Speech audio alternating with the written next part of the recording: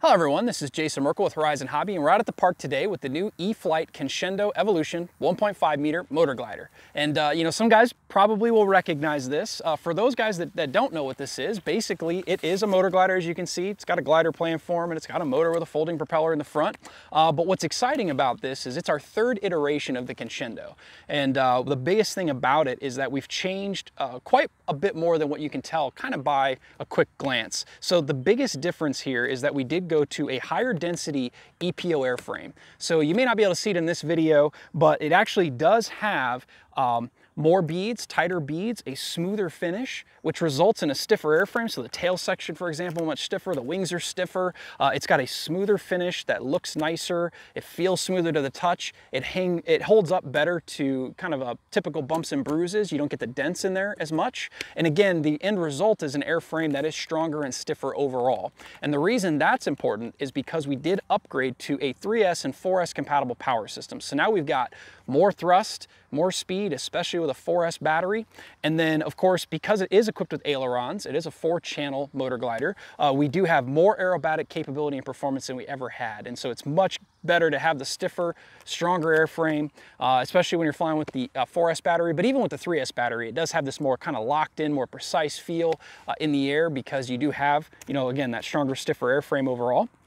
And so it is set up for, pop the canopy here, anywhere from a 3-cell 1300 all the way up to, at the top, we recommend a 4-cell 2200. So I'm gonna fly a few minutes with the 3-cell 1300 30C Spektrum Smart LiPo here to show you that performance, and then also we'll swap out to the 4-cell 2200 to show you that real time. You'll see here that it does have an IC3 connector, but the ESC doesn't have 3 wires. It only has 2 wires. So it's not a Spektrum Avion Smart ESC, it's an E-flite telemetry capable ESC, 30 amp ESC that's installed in here. So what's really exciting about that is when you use a compatible Spektrum Smart receiver and you've got a compatible Spektrum transmitter, you will get still some telemetry data back to your transmitter real time. So it's not all of the features that a Spektrum Smart Avion ESC have. So when you use a smart battery with a 3rd wire, you don't get to see the individual cell voltages or the pack temperature, but you do get to see whether you use a smart battery or a regular battery. You get the overall battery voltage, you get the current draw of the power system, you get the RPM of the motor, and then you also get the temperature of the ESC on top of that. Again, all real time, going through the receiver to the transmitter, and you don't have to have any additional plugins or add-ons or modules or anything like that. And so in this case, we're flying the Bind-N-Fly Basic version, which does come with a Spektrum 637 TA smart receiver. And that receiver is able to transmit that telemetry data back to our, in this case I'm flying a DX8. You do only need a 4-channel transmitter if you're flying the plug and play version, or a 5-channel transmitter if you're flying the Bind-N-Fly Basic and you would like to take advantage of the optional use Safe Select. So of course in the Bind-N-Fly we do have AS3X built in, and then Safe Select you can bind with or without it. You can turn it on and off, and of course Safe Select has bank angle limits and pitch angle limits and self-leveling. And what's really nice with Safe Select though is hand launching. So not everybody's comfortable hand launching. We totally understand that. Now I'm going to show you 2 very different hand launches in this video. We're going to show you a real quick easy overhand launch with Safe Select active with a 3-cell 1300, and then we'll show you something a little bit or a lot of bit different with the 4-cell battery later on. That should be fun. So again, 3rd iteration of the Conscendo, but honestly this is the most capable, most fun to fly Conscendo yet. It still has a lot of the phenomenal low speed handling capabilities of the original. You can float around at very low throttle settings or turn the power off and the propeller will fold, and you can have nice long gliding flight times. If you can thermal, you can fly even longer yet. So the nice thing about this airplane is you don't have to fly with the power on all the time, but you can add power if you need it, and you can get very, very wide range of flight times, anywhere from, say upwards of 10 to 15, even 20 minutes with a mix of power flying. If you throttle off and catch some thermals, you can fly 30 minutes, an hour. I've seen guys keep these up for even beyond that. So it's a really cool, very versatile, capable airplane. Also relatively easy to fly. Not necessarily a training airplane per se, especially with a 4S battery, but if you've got some experience, you can easily fly the Bind-N-Fly Basic version, especially with AS3X and then the optional use Safe Select on top of that. And then real quick, again, we do have it set up for 3S and 4S out of the box. You don't have to change anything. You don't have to change the propeller, The motor, settings in the ESC, nothing. The spinner, by the way, was updated in the later portions of the Parkzone Conscendo Advanced production, where it does have now screws with lock nuts to attach the propeller blades. It doesn't use pins anymore, so that does work, of course, much better at keeping the prop secure, especially with the 4S battery power. And so yeah, that's it. That's the overall details. We do have a video that explains even more of these details a little bit more in depth. Be sure to check that video out. In the meantime, before the sun goes down all the way, let's get a couple quick flights in here. So again, I am going to be using this 3-cell 1300 to start with. And I do have my transmitter set up, and I can show you guys this real quick on video. So we do have it set up for showing some of the telemetry data. So you see it say smart here at the top of the screen, and that's because we're using a smart receiver. Again, the ESC is not a smart ESC, but it is still showing us motor RPM. It could show us that real time, volts, motor current. And of course, this is the min-max screen that I'm on right now. This is what I usually keep up when I'm flying, which is basically the real-time screen. So when I add throttle here, which I can show you, do that real quick, you'll be able to see RPMs are going up, voltage of the battery is going down, the current's going up. You can see the throttle percentage, the FET temperature, which is basically the ESC temperature. Really cool data that you can see real time. All right, so let's go ahead and launch it. Again, I mentioned that I'm going to do this first hand launch with Safe Select turned on. So I've got Safe Select on, and I've got the 3-cell 1300 battery in here. I'm just gonna give it a really easy, at full throttle, overhand launch, and you'll see it'll be super smooth, and it'll still climb out just a little bit. Very, very easy to do with Safe Select on. That's it, hands-free. So I'll throttle back a little bit. I'm gonna go ahead and switch Safe Select off. And then for fun, I'm just gonna do a high-speed pass with a 3-cell battery real quick. You can see, even with a 3-cell battery, the airplane is moving pretty darn good for a motor glider. Really good speed, can turn fast, you can do a quick tight turn inverted. And again, guys, this is all with just a standard 3-cell 1330C battery. You can roll, of course, we've got ailerons for that. We have the ability to fly inverted. And I'm sure a couple guys that are watching this video right now are thinking, okay, guy, this is a motor glider. What are you doing? So, yes, I can climb out, gain a little bit more altitude here, and I'm gonna turn the motor off. The brake will engage, the propeller will fold, and I'm gonna come by real quick, and I'm hoping you guys can hear this really cool whistle sound that it makes. Not sure you can hear that on the video, but if you can, it is a really cool sound to just hear it kind of glide by with the power off. And you can see I've kept the power off this whole time, and I'm just gliding around. It maintains its energy quite well. And then we can punch it, give it full throttle to climb out. Now we don't have unlimited vertical with the 3-cell battery, but we've got pretty darn good power.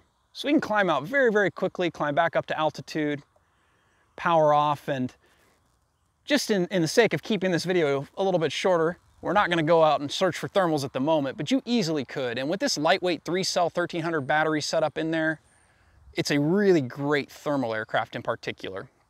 We've also flown it today with a 3-cell 2200, phenomenal performance, of course, a little bit longer flight time than the 1300. And then we're gonna land here in a minute, we're gonna show you it fly with the 4-cell 2200. So look at that, you can just see it just hangs out there like you'd expect a glider to do. This is a really great handling airplane. There's a little bit of a breeze today. We got AS3X in there kind of helping smooth things out. But even with AS3X on there, you will still see when you hit a thermal, it'll, you know, bump the wing, you'll see the tail lift. You're still going to get an indication that you've entered a thermal if you're interested in doing some thermaling with it. All right, so I'm gonna go ahead and land it real quick. And then we're gonna switch over to the 4-cell 2200 so we can show you the difference in performance with that. Fly around these goalposts. Don't wanna hit those. Just let her kind of come down. So we're gonna belly land it here in the grass. All right. And then we're just gonna go ahead and switch the battery real quick for you guys. So I am installing the Spektrum 4S 2230C battery now.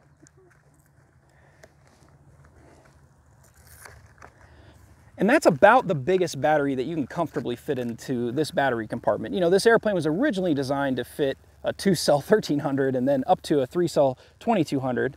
And so that's it. You guys can see it's a pretty tight fit in there, but this battery in particular, the 30C Spektrum Smart 2200 4S, fits in there no problem. Plug it in. Oh, now I will say, because this battery is, of course, quite a bit heavier than the 3-cell 1300 was, and it's ahead of the CG is going to change a little bit. I'm going to need a little more up trim, so I'm going to go ahead and just add a couple clicks right now, just so I've got that in there. Pop the hatch back on.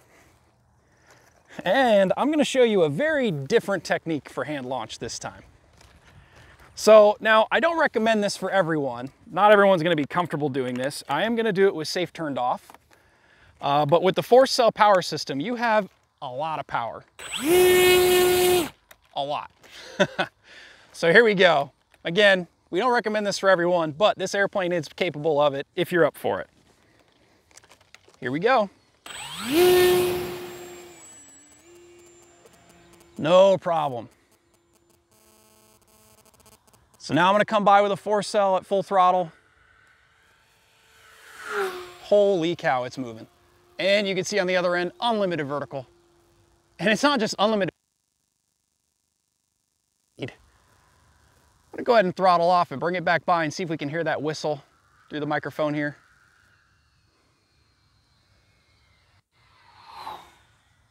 So cool.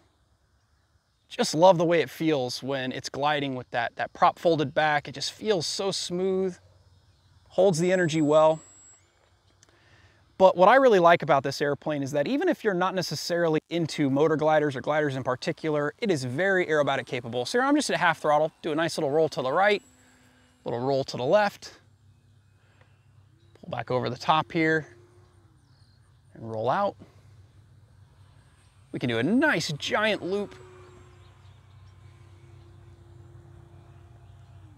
Power off on the backside there. And then we can do inverted flying as well. So it's just a very, very capable airplane, guys. Wide range of performance and capabilities. You can even do things like rolling circles, which is not a maneuver you typically see a lot of motor gliders do. But this airplane can do it no problem. I am doing this at full throttle, by the way, guys, and a big reason for this being something we can do with this new model is that higher density EPO airframe. It's stiffer, it's stronger, we've got better control because of that. I can make it tighter. Can even do a partial rolling loop with it. So, so cool, guys. And then on top of that, I've got the power off now. I'm gonna slow it down. You guys can see now I've got a heavier battery installed in there, so it's not going to quite have the low speed handling and gliding performance that it would with a lighter battery, but it is still a very, very good mannered, easy handling, very capable glider in this configuration with the power off.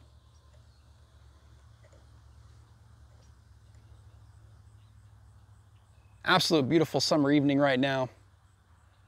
I honestly could be out here flying this thing for the next 20 or 30 minutes, but I'll keep the video shorter than that for you guys.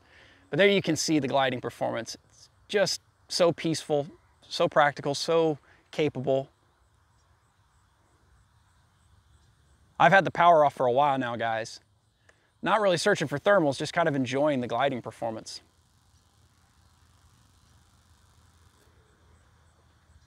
A little bit tighter turn here. Look at that, all with the power off this whole time. And then, punch it and go. Boy, I gotta say, with 4 cells, the performance is amazing. Let's bring it back by in a high-speed pass. Holy cow, it's cooking.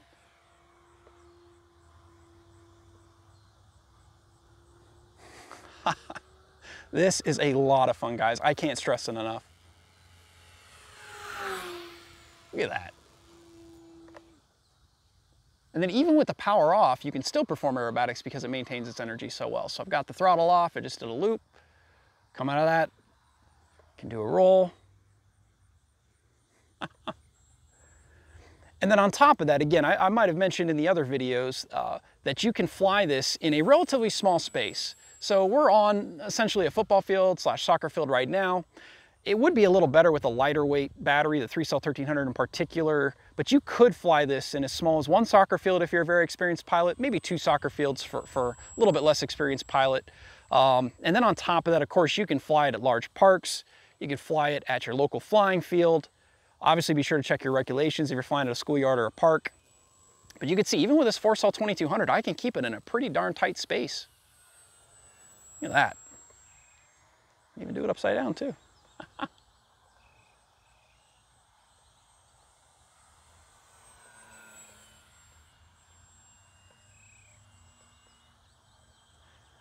By the way, you can see there's a big difference in the trim scheme from top to bottom, which helps a lot for orientation.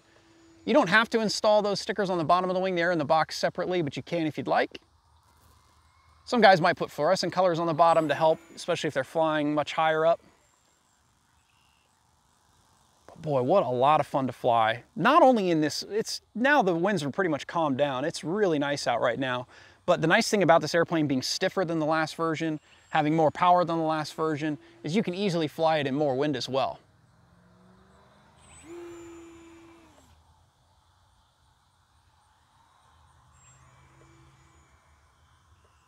Wow, love that.